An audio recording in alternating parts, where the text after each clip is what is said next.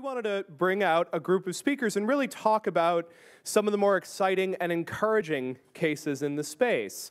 And one of the most exciting and encouraging cases in that space it comes from Brazil, and we are very lucky to have Carolina Rossini coming to join us. She's a Brazilian lawyer who's worked on intellectual property, open knowledge, all sorts of internet and transformation issues over the last dozen years.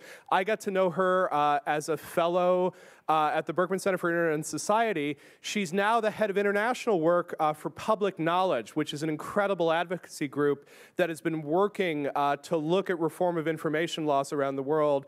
And she's here with us today to talk about Marco Civil de Internet. Welcome.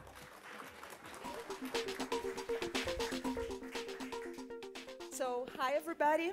Can you hear me? Yeah. So it's incredibly stressful to be here right now because I don't know if you have noticed, Brazil is actually playing right now. So while I'm here, it's at 3:40 on a Monday. It's a national holiday in Brazil. But anyway, so it's actually, they declare national holidays during the Brazil Games. But to share with you a little bit the experience here on what we did in Marco Civil. To start with, Marco Civil, as you probably have heard, was considered a Bill of Rights for the Internet, or in Brazil, a constitution for the Internet. But I'm gonna arrive there soon.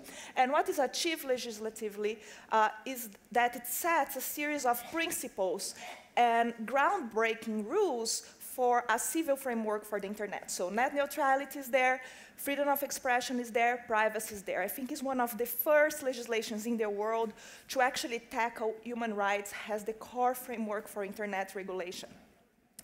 But it didn't arrive there simply or in 1 year or so. It actually took us more than 5 years to arrive here. It has not passed the mark of our copyright law, which is being reformed for more than 8 years, but almost there with all the postponed votes. And it was due to a series of online and offline advocacy efforts, and a lot of people just think about those, right? So I'm gonna run through those, but I think my topic here is older. My focus I would like to discuss with you is another one. So of course, Marco Civil has gained Twitter many times. The hashtag Marco Civil or Marco Civil Now, Marco Civil Já, was one of the main hashtags in Brazil in a number of occasions. We got extremely large international support from Mozilla, from Access, from the Web We Want, and from a variety of other organizations like EFF. I was part of EFF at the time. And we were also able to put a series of videos through the FreeNet project, which is a Ford Foundation sponsor project, to explain to the common folks, to the non-lawyer folks, what is net neutrality, what is freedom of expression, why does this matter in the day by day. So I really call you to check these videos, very, very interesting videos. And for the first time, I think online advocacy also got hand in hand with offline advocacy. And it was really amazing to see the policy, the police officers looking up at the sign that was pasted in the clocks in the Paulista Avenue saying, what do we do with this? Is this civil disobedience? Should I do that? And they actually were held back from taking these things down.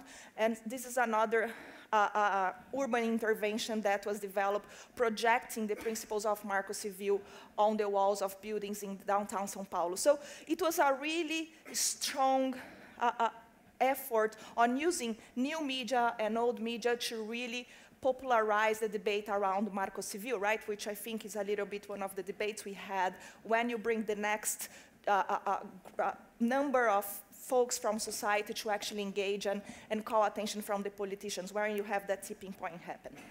But I think here, that's the story, that's the public story, right? That's the story that we can see in newspapers. But what interests for me as an advocacy person and as a person that's really focused on developing strategies for advocacy and what actually creates impact on advocacy change, I try to understand and to engage.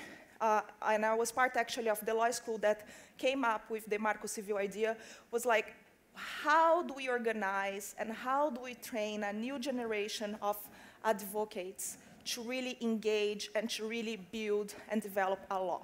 So that's my main concern here, and actually that's what Ethan also asked me to focus on, and what are the lessons learned? So in the very early beginning, we got the support from a very high politician who was the head of our Ministry of Justice. And with his support, we joined efforts of this law school with the Ministry of Justice, and we did a first draft of the bill. So even the first draft of the bill had 2 phases and was done in a collaborative platform. Here it is. My presentation is already in SlideShare, so you guys can have access to that. Actually discussing what should be there, what are the civil rights that should be part of that law. And a second phase where actually normal folks could contribute writing for every paragraph of the bill. So that was a first step when the bill was actually not even a bill yet, it was just a draft. And since the beginning, we really wanted to hear the society as a whole, what internet means for you. And technology really enabled that. In a second moment, when we actually had a draft, a consolidated draft that had support, we passed to a second phase where a politician, a House representative, adopt a law, has its author, and then a second politician, Molon, which is the one we hear more about, adopted the law, has its rapporteur. That was really important because those politicians we identify since the early beginning had a very strong technology portfolio in their political portfolio, and that proximity was really important to understand. So Brazil has a platform that actually got a lot of awards already, and its founder was actually at the Kennedy School for some time. They developed the Democracia. And Marco Civil was not the first experiment at the Democracia. Actually, we devised our current youth and kids law through this platform following the same model, from definitions to commentary, to public commentary, to webcasting. So there were a lot of public consultations in the law, all enabled through this platform, but also in-person meetings all over Brazil, right? The idea here, the internet in Brazil recognizes diversity as one of its main principles, and to hold these meetings all over Brazil was core of that recognition for that path.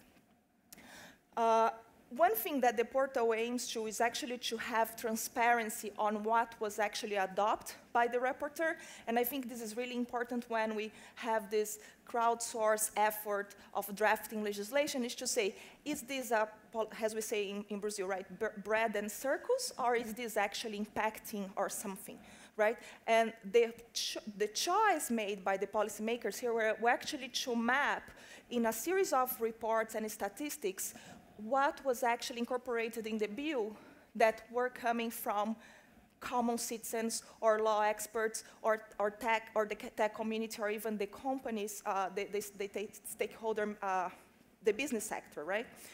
And it's really interesting to see that they actually measured and put that very transparency which type of contribution was made. So this was just some examples of the contributions accepted. But then what happened, right? It was almost 5 years already and tons of postponed votes for Marco Civil. Marco Civil was not being approved. The biggest challenge there was the lobby by the business sector on the net neutrality issue. There was already a compromise with the content industry. That still happened. Old politics still happen no matter the process you engage. But the transparency really allowed us to see what was happening and which were the interests that. But with these Snowden revelations, as you see, Dilma actually, our president, understood that even her personal emails were being surveilled. And we also passed through economical surveillance in the case of Petrobras and other major companies in Brazil. And she decided to negate a visit to US and to, for the first time, get engaged in the Marco Civil negotiations. And I think that without this support, without this event, a lot of things would not have happened as fast. And not that one thing is consequence of another, but it was a tipping point to generate awareness to the top politicians above the ministries that this was really important. And this was also a tipping point for the whole society also to get engaged. If you saw, we had a lot of protests in Brazil at the beginning of this year, and a lot of folks engaged in those protests were folks engaged in the Marco Civil advocacy, at the grassroots level. So you see that same folks trying to create and generate awareness of the topic in those protests. So finally, in March 23, around 23, we got the Marco Civil approved in the House of Representatives. I got super drunk that day. Was like, there is a picture in Twitter about that. But I got super drunk and had to do alone. My husband had put our son to sleep, so there I was drinking a whole bottle. But understanding how you see, for me, it was like finally, you know, when that the world leaves your back, because it was such a curve and a long curve of learning for civil society and for experts that a lot of people called networked advocacy, right? And a lot of people called horizontal center cases on the grassroots, and they call transnational horizontal advocacy, and a lot of people call vertical advocacy when you have also lobby involved, and all that happened in Brazil. All the concepts you can think of advocacy happen in the making of Marco Civil. And it's amazing to understand how important, as we were discussing in the last panel, was to bring this new generation and understand which skills these people and their organization had to be inserted in one of these, in this pyramid of tactics that actually brought about the Marco Civil. A lot of the social media advocacy happened in this last 6 months or 1 year before the Marco Civil was approved. Before that, we could say that we just had the vertical type of advocacy working on giving expertise and text to the bill. But without the grassroots horizontal advocacy, I think that would never achieve the moment of people going to the streets to have that approved. This other intervention here was during the Net Mundial meeting, which was a stakeholder meeting in Brazil last April to discuss principles for the internet. Again, I think Marco Civil really inspired the outcome document here because the outcome document is based on a human rights framework. It's a really interesting document to say that the public interest should be at the core of any internet regulations. And again, there was an intervention that on the Snowden moment and significance for all that. And here was Dilma signing the Marco Civil on April 24th this year. And it was really interesting for me because I had the Cubans on one side. Actually, I was there, so I had the Cuban delegation on the one side, and then the South Korea delegation on the other side, and I was crying, and the guys were looking at me, and it was a really interesting moment to see also everybody applauding, and the Russians and the Indians not applauding, but that's another story we can talk about. But anyway, so what moment we are here in Brazil? We are in the moment of rinse, lather, and repeat. Because now Dilma really assumed this possibility of social participation to develop law in Brazil. We actually just approved last week a law that enhances ways for people to participate in decision making. So it's a participative government, we call. And she said that the Marco Civil will also go through this process because now we have to regulate, right? The real fight now is the regulation here. And one of the bigger fights here is going to be on the net neutrality side and also on the privacy side because we have a privacy data bill coming out of Brazil pretty soon.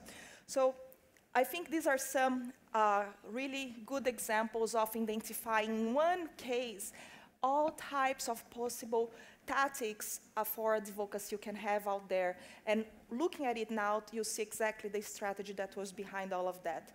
And I really like this Beth Novak quote that I actually got from a Ether Zuckerman post saying that these models need to encourage participation as a lifestyle, not just a periodic engagement. So I really hope we all think through this conference how we can always engage the next generation, independently of the technology we're going to have and the breakthrough we're going to have, what is needed to always have those people on board to make that a lifestyle. And we are talking about people, not just technology here. So that's my message for now. Thank you. Oh, Renata, no? So, Carol, the good news is that not only is it still 0-0, but actually Brazil have all the shots on goal so far, and Cameroon has picked up a foul. So just we're keeping an eye on it for you. Look, Marco Civil is incredibly important. It's been one of the most hopeful moments for those of us who would like to see the internet really used as a platform for drafting legislation, as a way of building movements. But not all of us are necessarily going to get involved with questions of how we draft legislation. The good news is that there's a lot of other issues that people can get involved with and ways in which the open internet is making this possible. And with that in mind, I'm really happy to bring to the stage an old friend of mine, Renata Avila, Guatemalan human rights lawyer, the head of Creative Commons Guatemala, now the head of the Web We Want project for the Web Foundation, and really a remarkable individual who's leading a tremendously important project as we head towards the 25th anniversary of the web. So please, Renata.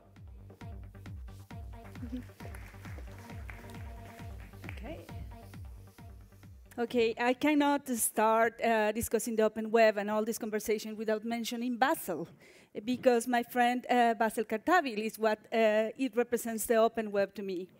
And Basel is a loved friend of mine, a loved friend of many, who's in a prison in Syria, because he dared to create an open space to make the web happen in Damascus. So please, if you have a chance, please tweet something, say something, and try to advocate and never forget him and Allah and so many activists who are in similar situation. But that said, and before starting my conversation about the web we want, I want to mention something, because in the past, like 2 talks, the panel that we had here, we had this issue with the women issue. And I hate that it's a women issue, you know, that it's a separate topic.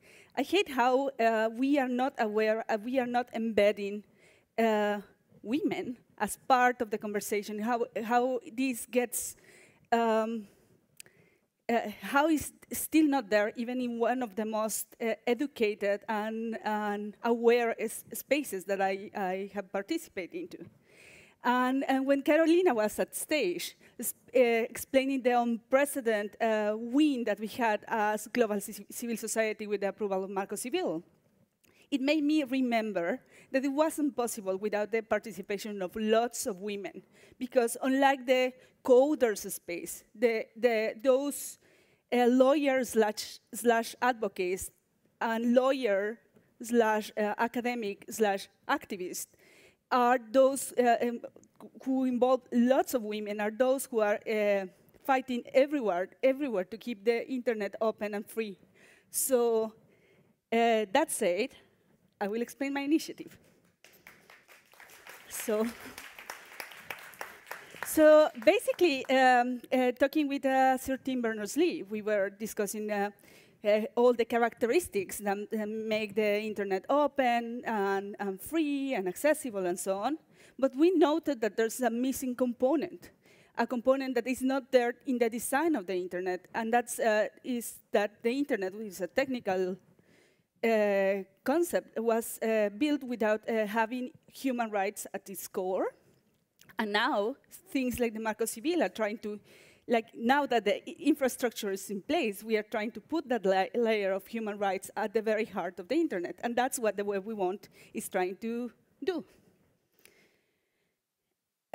So we launched the Web We Want initiative last year at the UN Human Rights Day. And it was very interesting because, you know, usually tech issues are discussed in tech forums, and the IGF and other conferences and technology conferences, but it never takes a central place at the core of the human rights debate.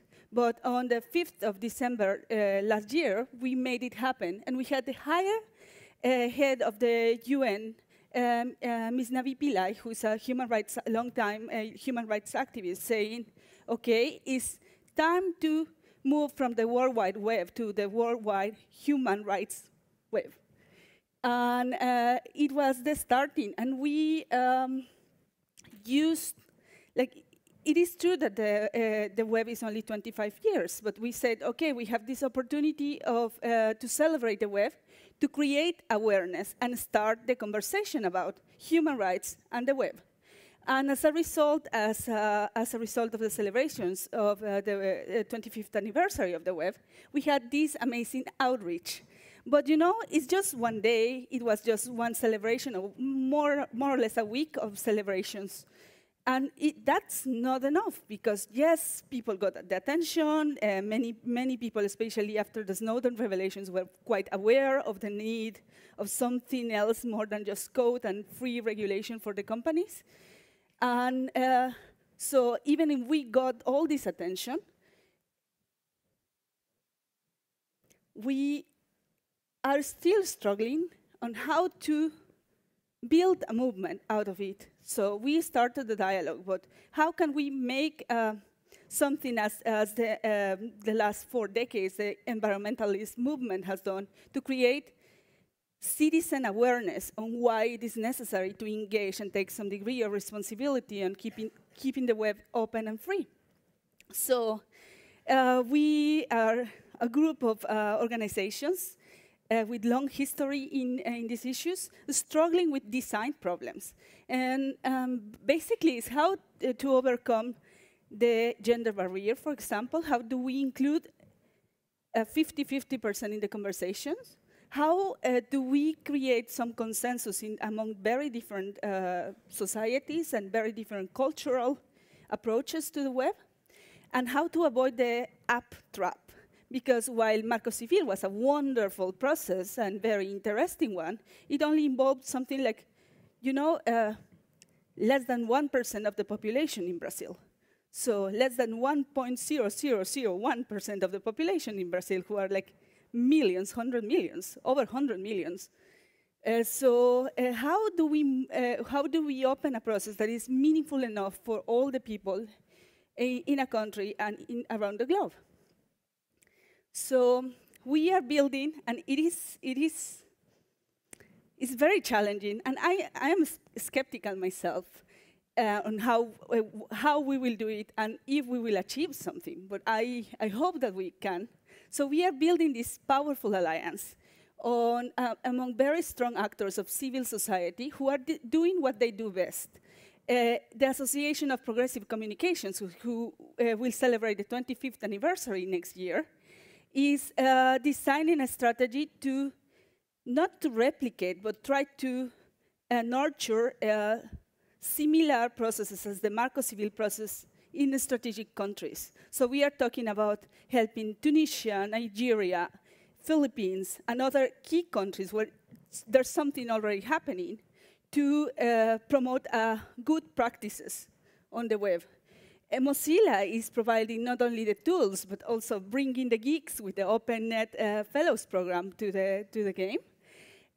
Article 19 and global partners are bringing the expertise. So, because many things, and it's a problem that Brazil is facing now, for example, in the global south, even if you have the willingness to implement a right privacy policy or a great net neutrality law, you don't have the expertise there.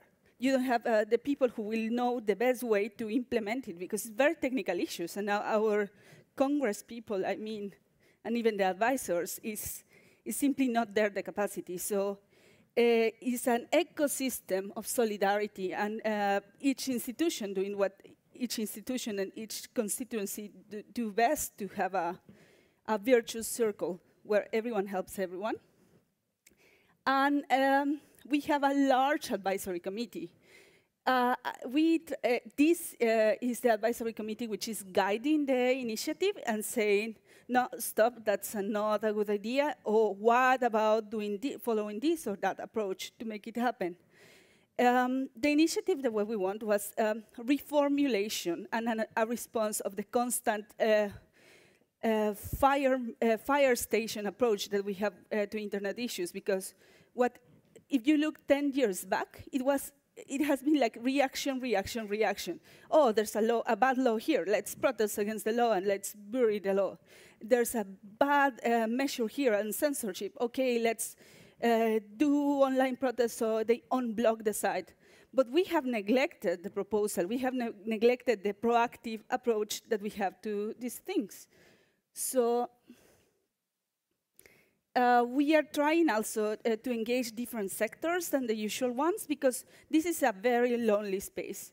And if you think, even here, but if you go even more south, if I think of my country, Guatemala, for example, every time that we are discussing net neutrality, it's a table with 10 people involved, because the cultural and arts space, the human rights and business space, the entrepreneurs, that like even the government, they do not understand the implications of having the ground legislation in here.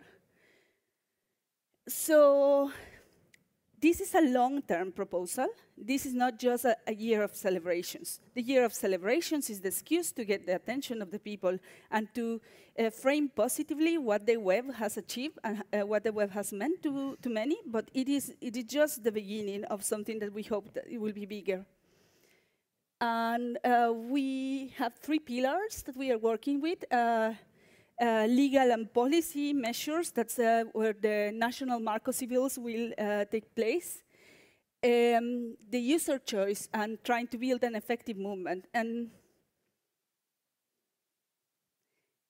how we are designing it, and that's a point that I want to refer, that sometimes in these conversations, including the Marco Civil conversations, they're very urban, very middle class, very like, you know, very city conversations. So for the design of the national dialogues and any activity of the web we want, by design is 50% of women included, and it's 50% of rural population involved.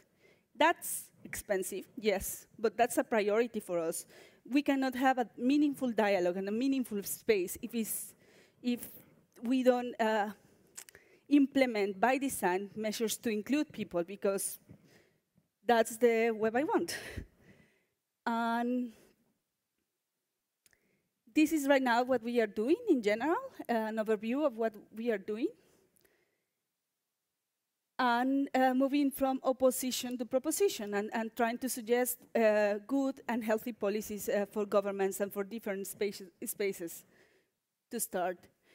But now, at the Web We Want initiative, we have another problem. And this is because Tim Berners-Lee said this, and then, oh, sorry.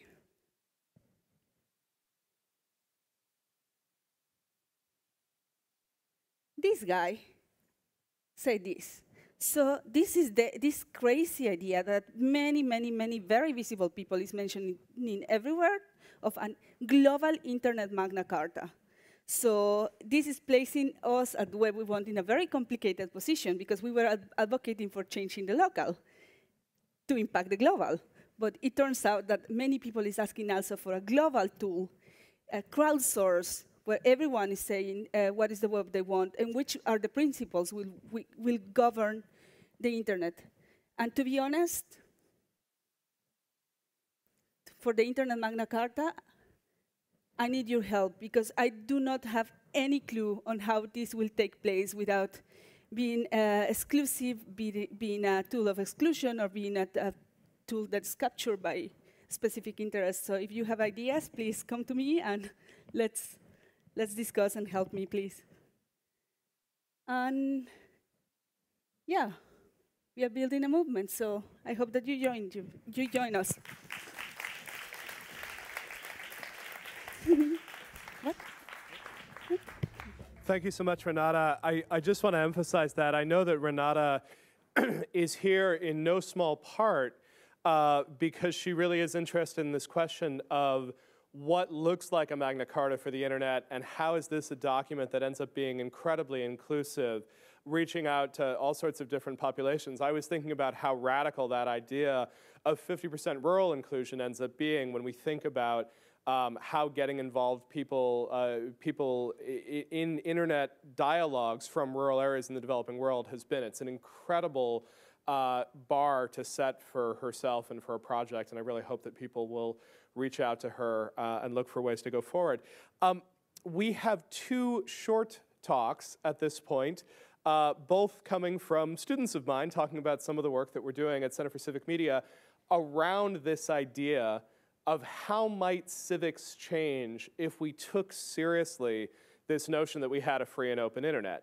And so the first team we have coming up is the Promise Tracker team. We have Chelsea Barabbas, we have Heather Craig, we have Alexis Hope making her second appearance on the stage today. Looking forward to hearing from all of them. Welcome up, guys.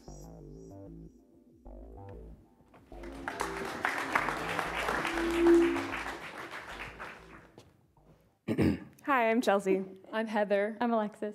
So as Ethan mentioned, we're going to share with you a little bit about our experiences working on the Promise Tracker project, which really focuses on building tools and processes that are geared towards enabling citizens to collect data and monitor in an ongoing basis the progress that their elected officials are making on the promises that they've actually committed to doing while in office. Okay, it's the green button, right? Okay, so the concept for Promise Tracker was kind of born out of a provocation that I think Ethan kind of posed to us about kind of the state of elections that we see today in many of the democracies around the world, which was that we have free, open, and bad elections. And in order to kind of understand what we mean by that, we need to think about what role elections play in the democracies that we have today. Elections are really one of the primary mechanisms that we have for enabling citizens to hold accountable the elected officials that they put into office. So if our mayor commits to improving the streets in our neighborhood, and then completely neglects that, we as citizens are able to then oust him in favor of somebody that we think is actually going to carry through on what they say they're going to do. So when we think about kind of the biggest threats to actually elections serving this purpose in democracy, we often tend to think about election fraud. So politicians or political parties that actually try to rig elections so that they undermine kind of the will of the people during these elections. In recent years, we've seen actually some really great progress being done with citizen groups actually starting to self-organize and monitor the elections in their countries and really starting to improve the transparency of elections all around the world. But at the same time, we're also seeing that elections still don't seem to be very connected to politicians' performances in office. So we began to ask ourselves, how could we actually start to extend some of the positive benefits we've seen of citizen monitoring actually be beyond the election process to the in-between spaces when politicians are actually supposed to be doing what they said they were going to do? As we started to think about this, we started to look towards some of the other more inspiring projects that are going out there for citizen data collections, particularly like within the environmental space where organizations are designing cheap and really accessible tools for enabling citizens to really engage with their environment and measure, sound pollution, the quality of the water, things like this. So we started to think about how could we use how could we build off of one of the more accessible technologies that's kind of on the rise around the world today, which is mobile phones. We, over the last 6 months or so, have been designing a mobile app that we piloted for the first time in Brazil in January. We chose Brazil because it was a really great opportunity for us to test this mobile application in 2 really different contexts. So one of the places was in Sao Paulo, where we were working with one of the biggest grassroots civic organizations in the country. And actually, in the months just leading up to us going there, Nossa Sao Paulo had actually mobilized 10,000 citizens within the city to identify a set of goals that the mayor had committed to implementing during his time in office. So we had a great environment with a clear set of goals that we could actually test. And these goals ranged from healthcare-related things to parks and the arts. Very, very diverse. The other partners we had was actually not a citizen group. It was the government, the state government of Minas Gerais. They were really interested in seeing the potential of using this from the government side and actually being able to engage their citizens within around kind of the progress they were making while in office. So we conducted 2 initial design workshops with our local partners in Brazil, one in Minas Gerais and one in Sao Paulo. And each of these workshops followed the same basic 3-part structure. So first we started by identifying priorities to monitor, and then we collected data on Android mobile phones, and lastly crafted data presentations tailored to specific audiences. So day one of the workshop was basically about identifying community priorities, and participants in the workshop selected government goals to monitor. And in Sao Paulo, we had this fairly unique situation that Chelsea just touched upon briefly, where we had a set of over 100 government goals that the city of Sao Paulo committed to carrying out. And so on the first evening of that workshop, participants went through these goals and chose the ones that they were most interested in monitoring. In Minas Gerais, we had a different scenario. So we had participants brainstorm issues and infrastructure that they were interested in monitoring and they thought could be improved in their community. And then we filtered these to the most relevant 7 or 8 that could be monitored in the next couple days of the workshop. So after identifying priorities, our team collectively created custom data collection forms for Android phones using a platform called Open Data Kit. And we loaded these forms onto the mobile phones, and on the next day of the workshop, participants went into their communities and gathered data on the issues they'd identified on day one. After collecting data, everyone brought back the phones, and we uploaded the content and printed out not all, but some of the content, so photos and maps. And then in groups, participants in the workshop created data presentations and presented their findings back to the group. And the data presentations, this idea derives from the work of Rahul Bhargava, who you heard from this morning with his data therapy work. So we learned a lot from these workshops, which is we've taken back with us and is informing the direction of our project since. So the first big thing we learned, as Heather mentioned, on the first day we sat down with a group of folks and talked about what the needs and priorities of the group were. And we found that while people cared about monitoring very concrete, quantifiable things like instances of trash not being collected, they also cared a great deal about very complex, thorny problems, things like the quality of education and government housing appropriation, things that take a little bit of creativity to figure out how to measure. And so we found that people were really interested in documenting the stories of their neighbors, so not just quantifiable things, specific data points. They wanted collection forms that offered more than just geolocation and take a photo and answer a question. They really wanted to interview their neighbors and surface those stories. So as we move forward, we're thinking about how to integrate those stories into the presentation layer of Promise Tracker. The second thing we learned is that there's no one-size-fits-all data collection form. So as you can see, there's lots of people who want to monitor education, but when you talk to them, there's very different ideas of what specific data should be collected. So that's informing what we're building over the summer, which is a web tool that lets citizens easily build these data collection forms based on their own interests. And they can share them with a community that they want to collect data with, and then they can use that information in whatever way that they choose. So we're really interested in scaffolding process with this tool and not just offering another tool to build a data collection form. So we're thinking about things like, how do you help people decide what data to collect? How do you help them decide who they want on their team collecting data? And then how do you help them decide what they want to use that data for? Because if you don't have a reason to use it, there's really no reason to collect it. So here you can see the citizen is invited to choose an issue to monitor. And then here they're asked to define their campaign goals. This is an area where scaffolding is really important. So we're trying to think of good ways to help people define what their campaign goals are, because it's very tricky. Then they can add different elements to the forms, like GPS and photo, video clip, and drag them around, change it, and preview the form on an Android phone simulator before they share it widely with anyone, so they can make sure it's really what they want to collect. And then lastly, they can sync that data with our site to see some very simple visualizations like this map, for instance, but also export the data to other sites that offer web data visualization tools, because we don't want to reinvent the wheel, and we want to make sure that we're making good use of all the other data visualization projects there are out there. So thank you so much. If you're interested in talking more about this, come find us at one of the breaks. And also, Ricardo Kadawaki from the Minas Gerais state government is here today, so if you see him, say hello. Without him, the workshops would not have been possible. So thank you.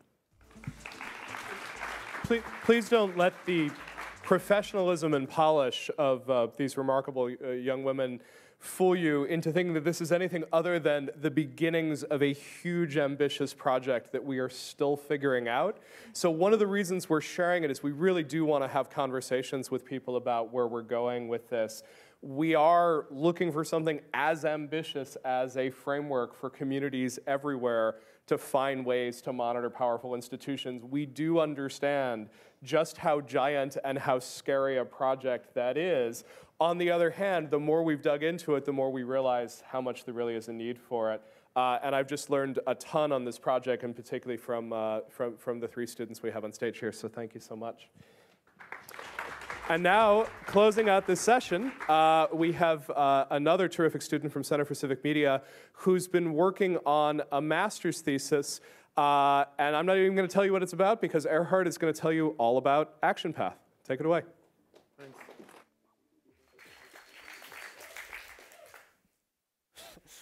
Hi, I'm Erhardt from the Center for Civic Media, and for the past few months, I've been developing a prototype Android app, and also a theoretical argument for location-based civic engagement and what I'm calling civic reflection. The app is called Action Path, and I'll start by telling you a little bit how it works. So imagine you work at MIT, and you walk over to Kendall Square to catch the 85 bus home to Somerville. As you approach the bus stop, you actually step into a geofence, a kind of GPS hotspot, and this allows Action Path to send you a push notification on your phone, alerting you to an opportunity for civic engagement specific to that location. As a busy adult, you may not find the time to attend a town hall meeting or a design charrette, but you still have time to think about and respond to an issue while you wait for the bus. Perhaps you had heard about MIT Corporation's proposal to create an East Campus gateway by the T Head House right there in the photo, or possibly you didn't.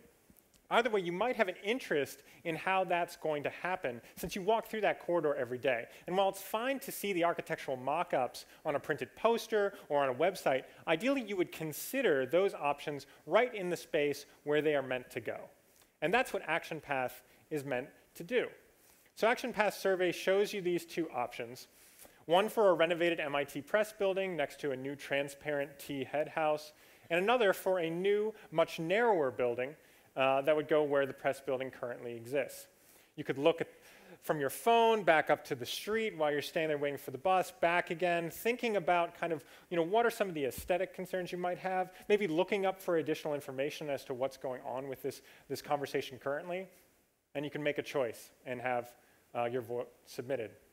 At this point, Action Path automatically subscribes you to updates to that issue so that you can follow what happens next and maybe re-engage with it at a later stage. It becomes part of a portfolio of issues that you have learned about, reflected, and taken action on.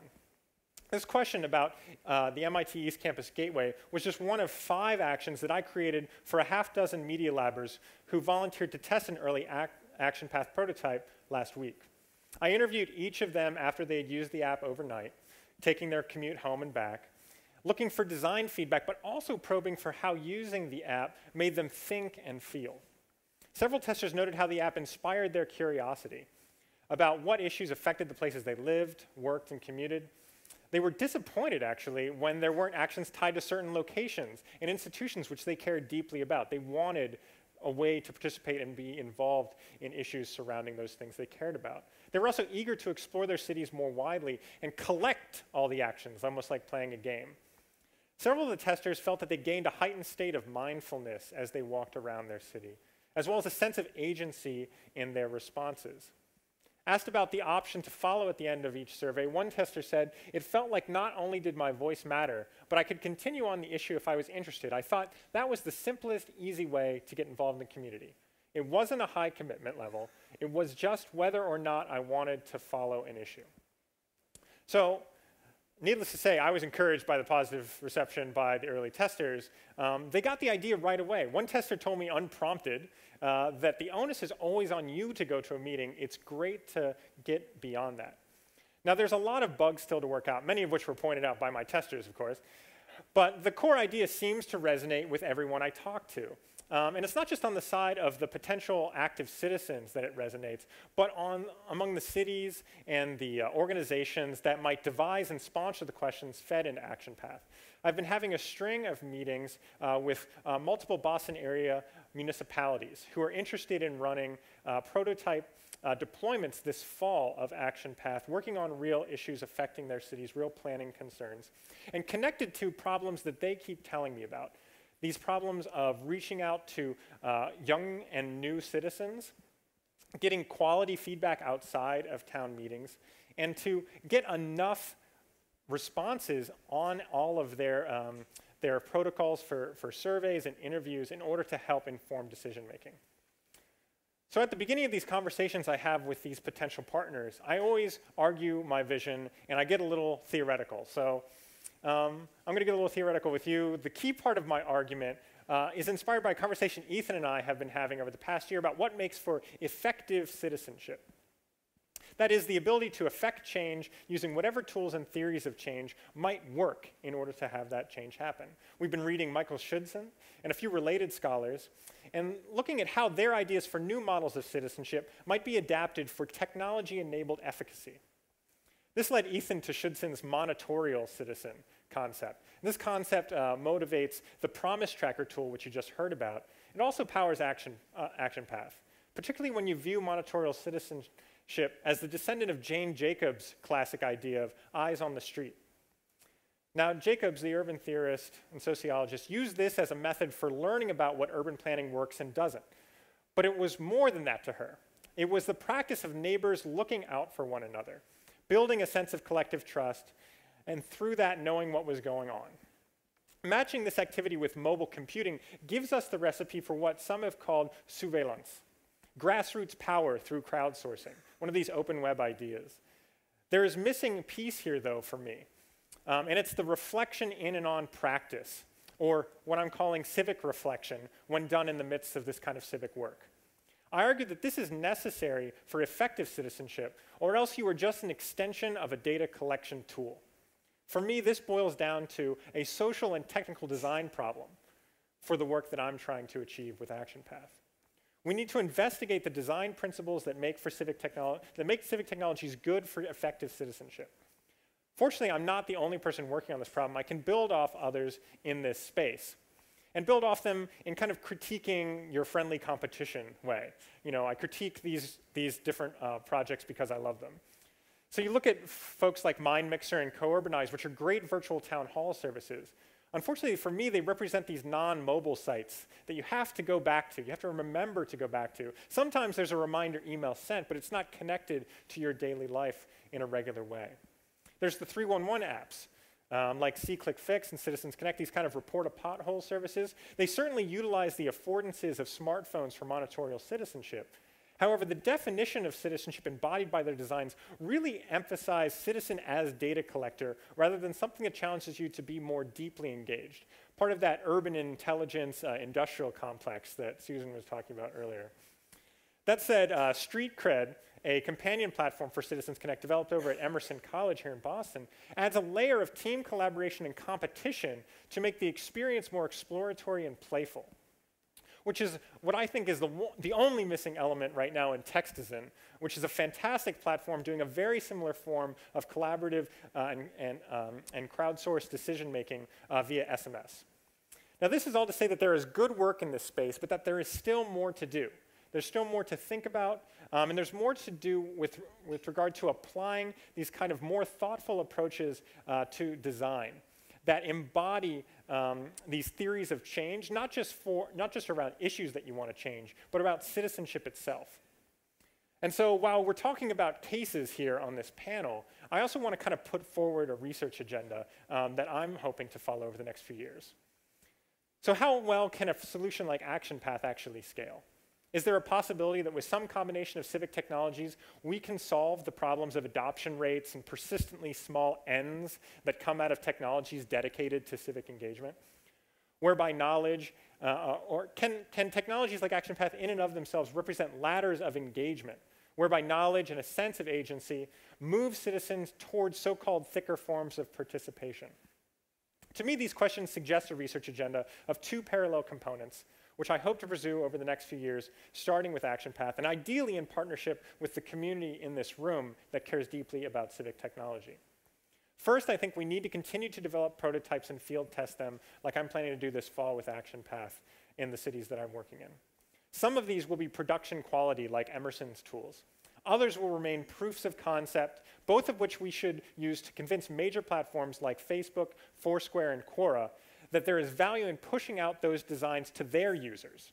I believe a core role we researchers and technologists should play in translating the open web to offline participation is by working to make all apps more civic rather than just making more civic apps.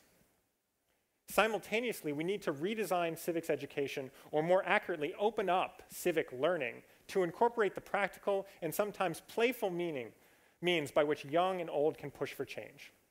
Models of effective citizenship, like monitorial citizenship, rely on experience and reflection, like we were hearing about what MICVA Challenge is doing in Chicago in the previous panel. It comes down to knowing how to learn more about issues affecting your world and how to find small ways to contribute toward bettering that world one action at a time. In the end, that's what Action Path for me is all about. So please wish me luck on my pilot deployments. I'll wish luck on everybody else's. And I really would love your help in these efforts in this research agenda. Thank you.